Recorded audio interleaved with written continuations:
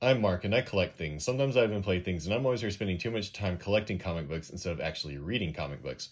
Today we're going to be taking a look at the DC comics that were the source for the artwork on the Hro DC Chapter 1 Unlock the Multiverse trading cards.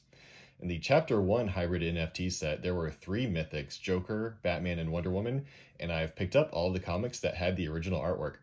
First up is the Joker. Here's the DC Chapter 1 Joker Mythic card. And here is the matching comic book that goes with it.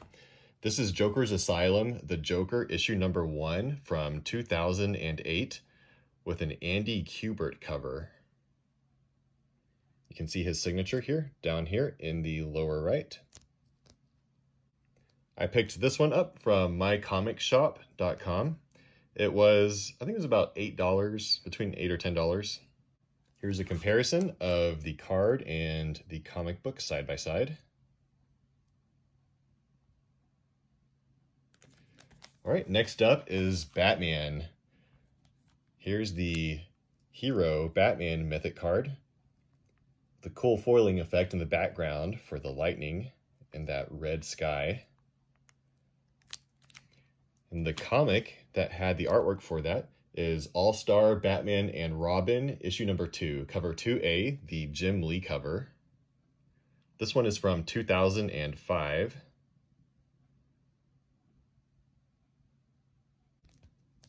And here is a side-by-side comparison of the card and the comic book artwork.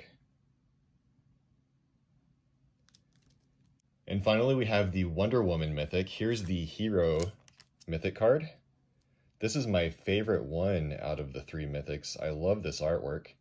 The foiling looks really cool with on the lasso and the gold elements of her costume. The artwork for this was from Dark Knight's Death Metal number 1 from 2020, but this is the Jeehyung Lee variant cover. I absolutely love this cover. This is actually still available for purchase on his online store. I grabbed both this one that I'm picturing, the minimal version, but there's also a full trade dress version, which I thought was really cool. I like how it has the normal Dark Knight's Death Metal logo on the top, but Wonder Woman is in the foreground in front of part of the logo. And then you have the creative team credited down here at the bottom, just like normal. I'll put a link down in the description to Jeehyung Lee's store if you want to go ahead and pick up these books for yourself or take a look at some of his other variant covers that he has. And I'll also put a link up to my comic shop, which for these other 2 issues, which is where I picked them up. I plan on doing the same thing for the Chapter 2 Mythics. I've picked up all the books.